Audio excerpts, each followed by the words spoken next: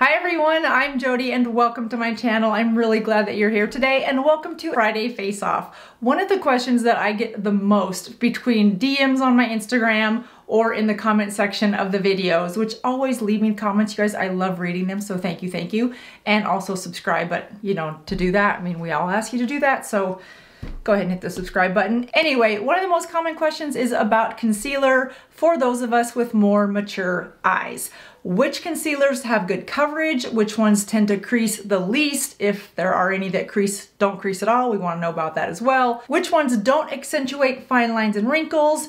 And overall are not drying for our more mature eyes. Well, last week's Friday Face Off, I paired off two of the most coveted, highly rated, most popular concealers, drugstore edition, the Maybelline versus the e.l.f. And both performed fairly well, especially for the price point. The e.l.f. I think performed a little bit better. Today, I'm gonna raise the bar just a little bit and we're gonna go against two concealers that are, I think it's like the Coke and Pepsi of the midpoint concealer world. And that is the Nars Radiant Cream Concealer, let me hold it up correctly, and the Hourglass Vanish Airbrush. So when you read the comments on these, many comments say they've used this for years and now they've switched to this and this is their holy grail. Many people say this is their holy grail forever and they'll never do anything else. Other comments say, nope, I love the Nars, I will never try anything else. And so I wanted to know for myself, which one is really better for more mature skin. So we're gonna put both of these through a few days of wear. Now, I always start my concealer with sunscreen and then a good moisturizer, and I let it sit before I go in with the concealer. So in the essence of time, and if you've seen any of my Friday Face Offs before, you know the routine up to the application of the concealer, and then we're gonna go into the concealer. We're gonna do a midday 8-hour type check-in with powder. The second wear test is going to be applying these two concealers without a powder. Some people like to use powder, some people don't, so I think I've got you covered either way. Now, a few things to know about these concealers. The Nars is $32 for 0.22 ounces and comes in 30 shades. It's a medium coverage offering a radiant finish, 24-hour hydration, and is crease resistant. It's also vegan. The Hourglass is $36 for 0.2 ounces and comes in 22 shades. It is a full coverage, natural finish, and also crease resistant. Both are vegan. The Hourglass is cruelty free. Now the Nars offers 24-hour moisture wear as well as long wearing, blurring of fine lines and wrinkles, where the Hourglass marketing says that it is for all skin types, dry, oily, combination skin, and weightless as well as waterproof. So if you are liking these Friday Face Offs, please hit that subscribe button as well as leave me some comments on what other products you would like to see in upcoming Friday Face Offs. So if you are ready, let's get started with day one application with powder.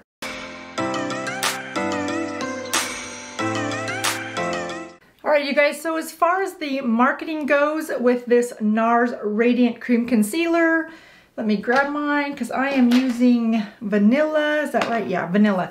It says that it is free of parabens, free of formaldehydes, free of formaldehyde releasing agents, which is good, free of mineral oil, free of oxybenzone, free of coal tar. Do we really have to ask that it's free of coal tar? Shouldn't we assume that it always is? And it contains less than 1% synthetic fragrance. Let's test that. Yeah, no fragrance. And it's also vegan. In terms of a marketing perspective, it says that it has light diffusing mineral powder, blurs the appearance of fine lines and wrinkles, and helps even out skin tone. Multi-active botanical blend, which is magnolia bark extract, grape seed extract, and vitamin E. Hydrates, firms, reduces redness, and helps strengthen the skin barrier. Well, we hope all of that is accurate. All right. So it comes on a doe foot applicator. I have the color vanilla, and I think today I just am going to put it little tiny dots right where I have the most purple area. And I know younger YouTubers right now and TikTok people are saying to put it right in the inner corner and then right here and out, and that's absolutely fine if that's the only place that you need coverage. I have some purple areas underneath my eyes, not so much so that I need to use a color corrector, but enough that I want to cover it with a concealer, and then that concealer is also a shade or two lighter than my foundation, so that it just gives a little bit of brightness to that under eye area. If you wear glasses, that's something really important, is you want to brighten that under eye area because the reflection of light through your lenses tends to darken this area anyway. And if you're already dark underneath your eyes, and then you add that lens and the reflector, so you got a little bit more shadow on that space, you definitely want to use a concealer that helps brighten. And in order to do that, you want to find one that is a few shades, about 2 shades lighter than your foundation. Both of these are water-based concealers, so they'll work fine with the water-based foundations that I have on today. So I also need to go up through here, and a little goes a long way, so those are just very small dots. I want to let it set up for just a second, and then the reviews have been mixed on this in terms of the best way to apply. Now, Nars suggests that this can be applied directly from the applicator, it can be applied with your fingertips, or it can be applied with their number 10 Nars Radiant Cream Concealer brush, which we're not going to go purchase because we don't need another brush just for concealer. It says to use as a highlighter, select 1 to 3 shades lighter than your concealer shade and place on the high points of your face. And to add contour and dimension, apply the concealer in the hollows of the cheeks, on temples, and along the hairline and jawline. Now, for those of us that are more mature, as we lose volume through the temples, we don't want to add darkness here because that makes it look more indented, more shaded, more hollow. We want to use a little bit of brightness through here, which we may do with this if it works so well. I'm gonna actually use my fingertips to press this in. So we're just gonna see how well this covers. And it is still very blendable, I'd have to say, even though I let it set up for a second. It is moving, it is setting up. So I do wanna say that you're gonna move probably faster than I did, but it's still blending out smoothly. I am able to move it around where I want it. And gosh, just early indication, look how well that covers. So that's nice. And if we can really get it to be crease resistant, that would be even nicer. And again, this one is $32 and comes in 30 shades, as I mentioned earlier. And that vanilla is a really nice color. It's one of the very lightest colors, if not the lightest color. And I use this one specifically in the wintertime when I use a little bit lighter foundation color. And that is really nice coverage. So now we want to put a little bit of setting powder on it. I'm just taking the RCMA powder. I like to apply my powder with a medium-sized tapered brush, not damp, because to me it feels like once you apply something with a damp sponge or a damp brush or anything damp, once that dampness evaporates out, you're left with sort of almost, you know when you mix flour and water and you get dumplings? That's what I feel like it leaves, and that creates more texture, more hollows, more fine lines and wrinkles. The appearance of those fine lines and wrinkles seem to be exaggerated. I just don't like to add that extra moisture, but if that's what works for you, then please by all means do that. I just like this taper brush because it fits very nicely, and I use just the slightest bit of powder and set it. So that is how it works. I think it looks pretty good compared to the other side. I would say it's a nice medium coverage. It's probably more radiant before we set it with powder, which we'll know better tomorrow when we don't set it at all. It is buildable, it moves very smoothly, it's very easy to blend. I don't see where it's accentuating any fine lines and wrinkles at the onset of application. We won't know if it offers 24-hour hydration because I will not leave this on for 24 hours. We will check in at about the 8-hour marks. Moving over to the Hourglass Vanish Airbrush side, I have this in color Silk or Satin? Silk. And a little goes a long way from all the reviews that I've read. It is also a doe foot applicator. Hourglass suggests application is with directly on your skin with the applicator. However, they suggest that you blend with the Vanish Seamless Finish Concealer Brush, which is sold separately, which we will not be doing, or your finger or a beauty sponge. Concentrated formula requires just 1 to 3 dots under each eye. To conceal, select the shade that matches your natural skin tone. To highlight, select 2 shades lighter. Pro tip, this concealer range includes shades that can be used for color correcting. Well, that's good to know, and it is full coverage, so you could go with a color corrector if in fact you felt like you needed to do that, and then use this as a highlighter and or a contour if you wanted to go darker. This says you use 1 to 3 dots. I'm gonna just use a little bit more, but not very thick ones.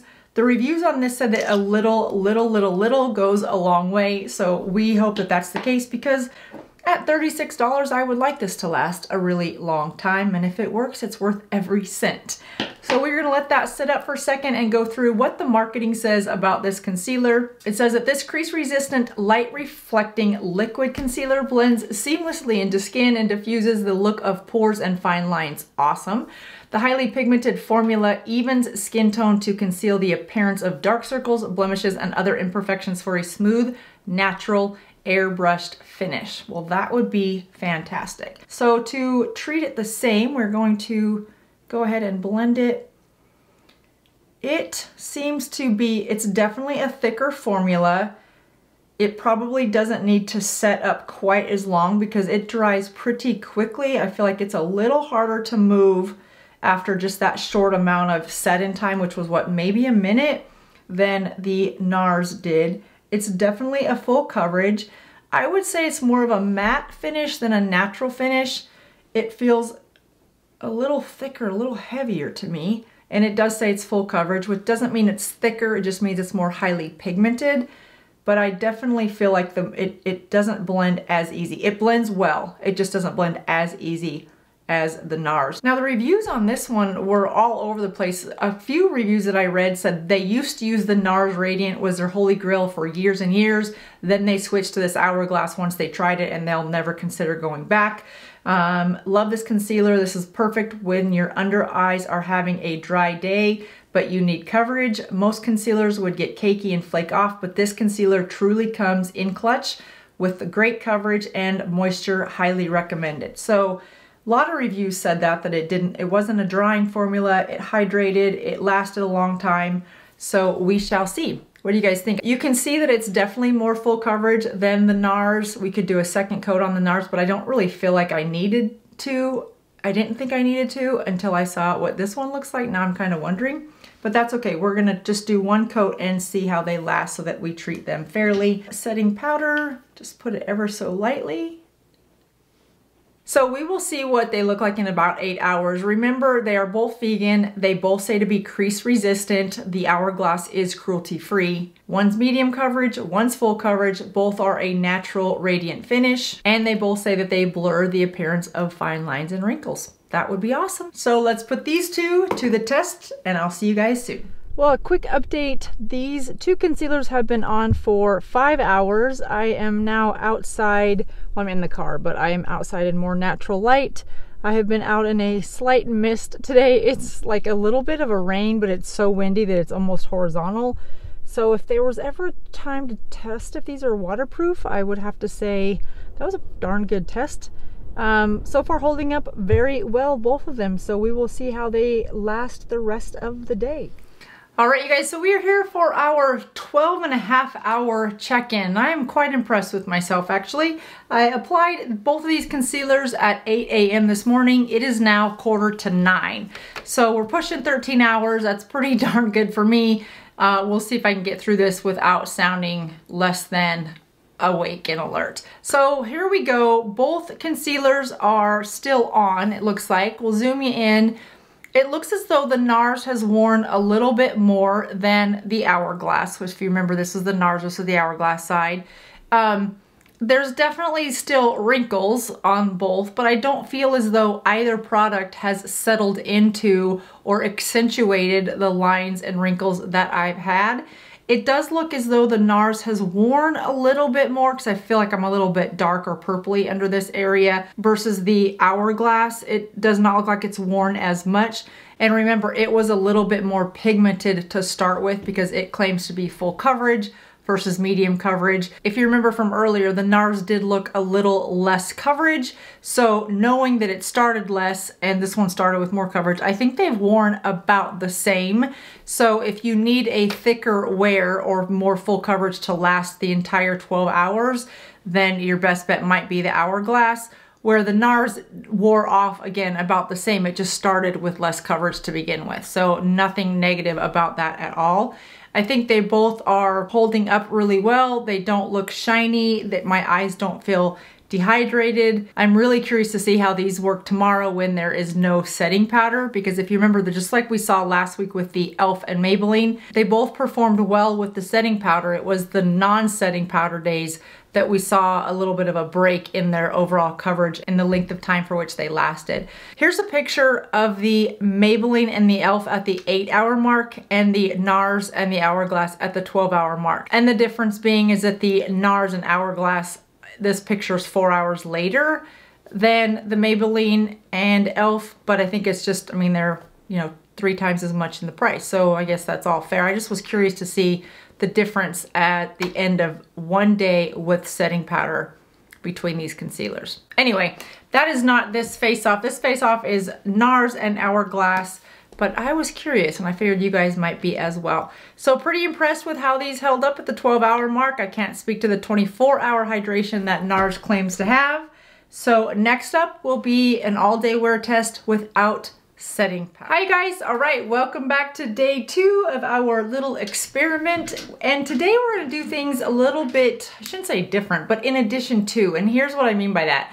Not only do I have my sunscreen and my moisturizer underneath my eyes, and then we're gonna apply the concealer without powder today, I'm also going to apply it to my eyelids, because I know many of you like to just use your concealer not only under your eyes but also on your eyelids as an eyeshadow primer. And I'm curious if either of these will work, and if so, which one works better. Maybe they both work the same, I don't know, we'll find out together. But that is an option for your concealer, so I thought let's just put that to the test while we're doing our eyes anyway. And once we put these concealers down as an eyeshadow primer, I'm gonna put a cream eyeshadow on half the eyelid and then a powder eyeshadow on half the eyelid. So we are getting a full experience here today to find out what works best with these two concealers so that you can have different options for how you wear your concealer and know if either of these will work. Let's jump into it. I'm going to start with the Nars on this side, and I do have some purple today. We're going to go just a few drops, and we're going to go up around the eyelid and into that purple area. And we're gonna go with the Vanish from Hourglass on the other side. Again, these are both doe foot applicators, and this allows me to just do the same. I remember from yesterday though, on this Hourglass, it sets up a little faster. So those look pretty even. So I'm probably gonna do the Hourglass first because it does set up more quickly than the Nars did. And I think let's do, and we're also going to apply these with a damp beauty sponge today, just so that we can really get a variety of application techniques and see if there's any difference in how these wear with different applications. So this one covers well. Again, the Hourglass is that full coverage, and you can see with just a little bit of that on the eyelid how well that covers that purple area that I had. And again, we got to work pretty quick with the Hourglass. I'm gonna have to do my fingers, you guys. I did my eyelid for those of you that like a damp beauty sponge. I just feel like I can move it around and get into those fine lines and wrinkles a little bit better. So there's the Hourglass side, good full coverage. And see, this Nars is not as stiff, if you will, or set up as the Hourglass, so it does give you a little more time to work with it. If you don't want to feel like it's drying concrete and you got to work with it really quick, the Nars does have a leg up when it comes to that setting up time. But they both settle in nicely, and so far they both cover about the same. It's hard to tell that this is a medium coverage versus a full coverage when you look just at the eyelids. So from that perspective, I think they cover relatively equal. Got to go to the fingertips, guys. I just have to. I just feel like the warmth from my skin moves it around a little bit better. Now I do see a little bit difference in the coverage from medium to full coverage underneath my eyes, whereas above the eyes I didn't see that big of a difference. But I am going to go back in with a little bit more of the Nars because I can still see some discoloration, and that is no bueno. So let's go. I can still see a little bit. Well, that'll be a good test. Today we're going to see how blendable and buildable these are with multiple layers. And if they're ever going to crease, it would be when there's multiple layers and no setting powder. So if these two can hold up to today's wear test, then they are worth every cent of $32 and $36. All right, I think that looks really nice. So if you were to stop here and not want to apply any eyeshadow, then that's a really pretty, just a natural soft look. You could set your lids with powder if you wanted to, especially if you tend to be really oily, or if you have hot flashes and things like that that cause you to sweat throughout the day and you want to keep that eyeshadow or that eyeshadow primer or that concealer right where it is, you could definitely do that. We're not going to do that today because I do want to see how these wear with a cream eyeshadow as well as a powder eyeshadow. I'm just going to take a small angled eyeshadow brush and go in with a little bit of a powder shadow and just go to the outer corners of the eyes. I really just want to see how these two concealers wear with a powder shadow over them. And we'll just quickly do that on both sides. And blend that in with a big blending brush. I'm going to leave the inner third of the eyelid without powder, and we're going to put a little bit of a cream shadow there so that we get an idea for how these wear. If you can use a concealer as an eyelid base or an eyelid primer, that can help justify the cost if you need justification. And for the inner eye, I'm just going to go with a little bit of cream eyeshadow in this little third corner. This is just an old Sicily cream that I picked up real quick out of my makeup drawer for this little experiment today. I've been wearing less and less eyeshadow, and I think I'm loving it. I just love a little bit more of a natural or a no makeup look, which requires a little less eyeshadow than some of the brighter colors. Now, don't get me wrong, there's still a time to rock a nice blue or green. It's just few and far between for me. There you have it. We've got a little bit of cream, we've got a little bit of powder on our upper lids. We've got like a lot going on today, so let's hope this is not a big epic fail and I'm running around the store looking crazy. All right, I've already curled my lashes. I'm gonna throw on some eyeliner and be back with you guys with a final look. And we are ready to begin our day 2 test. As a reminder, no setting powder underneath the eyes. We have these concealers on top of our eyelids as well as more of an eyelid eyeshadow primer with powder on the outer corner and cream on the inner corner. I can tell you from very early assessment, early being like 20 minutes, not loving either of them as an eyeshadow primer.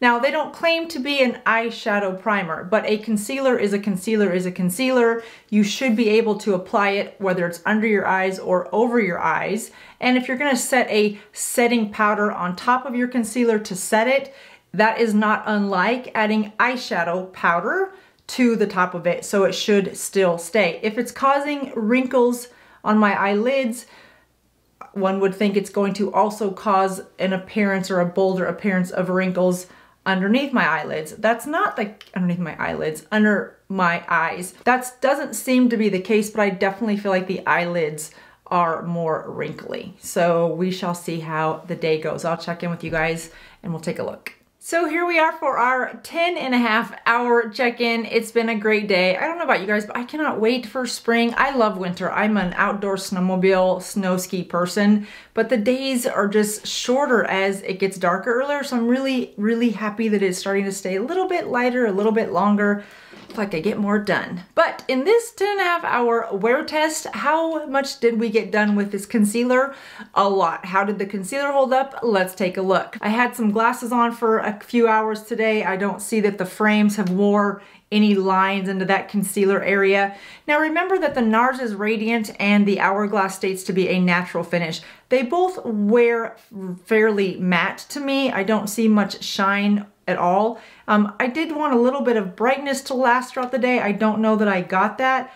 I feel like the Nars has worn off a little bit more than the Hourglass did. I don't feel like either one of them have settled into fine lines and wrinkles.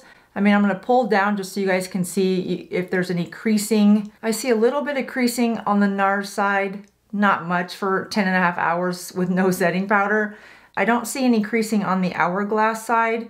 So I mean, I'm pretty darn impressed. I don't feel like either side is over wrinkly. So in terms of a long wear, hydrating type, crease resistant product. I think they both did meet what they said they can do from a marketing perspective. I think they both held up really nicely in terms of a concealer. If we're just looking at the bottom performance, I would probably go with the Hourglass because it's a little more full coverage and so it doesn't require as much product, and I think it lasted longer throughout the day, both with and without powder.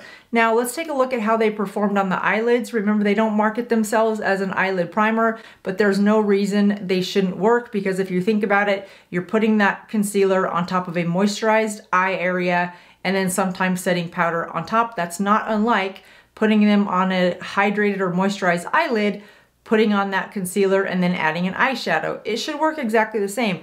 And I think to some degree they did. I mean, my eyeshadow is still on in the Nars side. It doesn't really look very cakey where the powder is. The cream looks a little bit more cakey than the powder area of the eyeshadow. That is true on the Hourglass side as well. The powder stayed on, it did not crease. The cream eyeshadow in the corner creased, and that's on both sides, the Nars and the Hourglass. So in terms of an eyelid primer, it would work fine if you were to put powder eyeshadow on top. I don't know that I would wear a cream eyeshadow on top of either of these two concealers. But if you're not an eyeshadow person at all and you just like to have a more uniformed, consistent tone to your eyes as to the rest of your face, then just a concealer with a little bit of setting powder and you would be good to go for the whole day. You could put a little bit of bronzer just in that crease if you wanted to give more of a no makeup look and create some shadowing. I think you'd be fine if that concealer or that bronzer was a powder. I don't think I would wear these with a cream on top of these concealers. But short of that, you guys, I think they held up nicely. So if I had to choose just one of these two concealers for my go-to holy grail every day, as much as I'm a fan of Nars, and this has been a staple of mine for a while, I fall in and out of love with it. I'm more impressed right now with this Hourglass Vanish Airbrush Concealer. I just think it offers more of the full coverage that I'm looking for. But again, I've got those darker circles. If you don't need as much coverage and you just need a nice hydrating concealer that's gonna brighten up the eye area, then I think the Nars is just fine. I'm gonna have to go with the Hourglass because again, I need more coverage. Well, there you have it. I hope you enjoyed this episode of Friday Face Off, and get ready because next week we're taking the Nars Radiant Foundation up against the House Labs Lady Gaga. Many of you have been waiting for that, I know, so it is coming next Friday. And then we're gonna go on to some new fun products that I think you're really gonna enjoy. That does it for me. Have a great rest of your day, have a great weekend, and I'll see you real soon. Bye-bye.